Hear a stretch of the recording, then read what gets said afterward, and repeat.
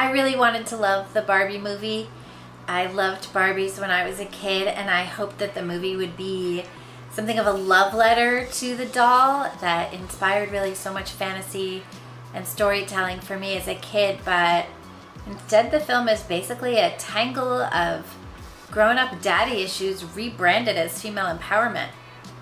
The opening scene shows little girls bashing their baby dolls on rocks. It's this symbolic rejection of motherhood.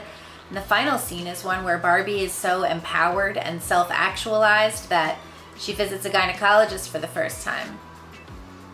The movie really criticizes women's impulses towards motherhood, towards love, towards femininity, and it leaves the lead character standing alone in the real world with no friends, no husband, no children, and only the medical industrial complex by her side.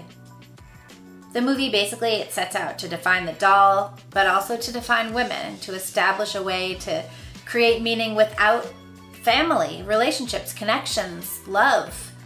There's nothing empowering about having no idea of how to find meaning or how to make your life matter. The film doesn't love the toy, it hates it. The film doesn't love women or their feminine impulses, it hates them. And as for Ken, the film has no use for him and doesn't think women have much use for men either. You know, I was obsessed with Barbie as a kid. My mom was not.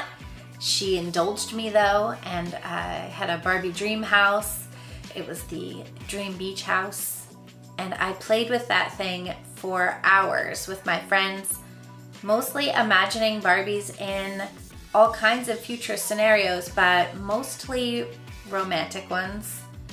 My mom was a feminist. She didn't like the dolls. Maybe she thought they were too stereotypical, too entrenched in gender roles, too pretty, too smiley, who knows. But while playing with Barbies, me and my friends talked about boys. Our eyes didn't shine with grand career plans when we thought about our future lives, but with fantasies about what our relationships might be like, what our homes might be like, what it might like to be a mom and have a family. And as much as the movie seeks to empower women and to elevate them to positions of power, it also looks to eliminate men and diminish the concept of partnership. It falls into the same problem that feminism does. It portrays women at war with themselves and in a struggle against their own nature. For more content like this, subscribe to the Post Millennial.